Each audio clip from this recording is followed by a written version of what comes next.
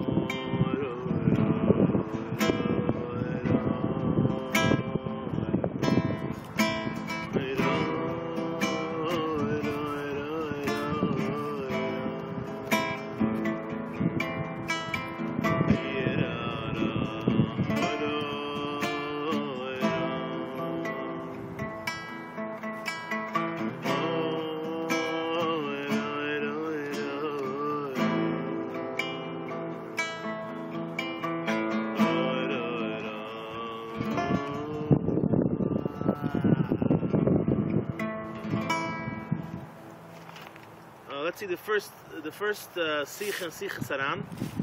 It's a very powerful Sicha, and it talks about Sugas Ha'udam Begadlos Hashem Yisburach, about the person's understanding in the greatness of Hashem. Rabbeinu says that Dukh Melech says in Tehillim, Ani Adati Ki Gudol Hashem. I know that Hashem is big. Basically, he says, why does he say Hashem is big, or I want to tell you Hashem is big? He says, Ani Adati, I know. It says, Dukh Melech chose that language very carefully. Ani Dati Daike says, because of the greatness of Hashem, you can't tell your friend, and you can't even tell to yourself.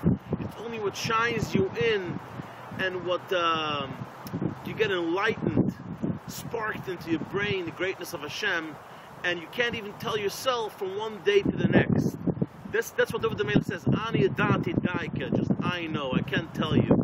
You have to experience it in order for it to know. Everyone knows something special, something different, according to what he gets shined in and sparked in from Hashem. He says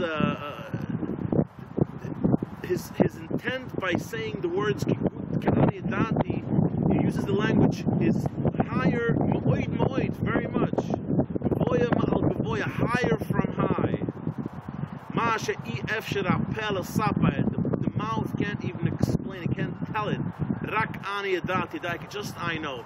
Peace and love, keep the song flowing. It's always good to have a good song in your brain, so you keep the Asura Mina Nagina flowing.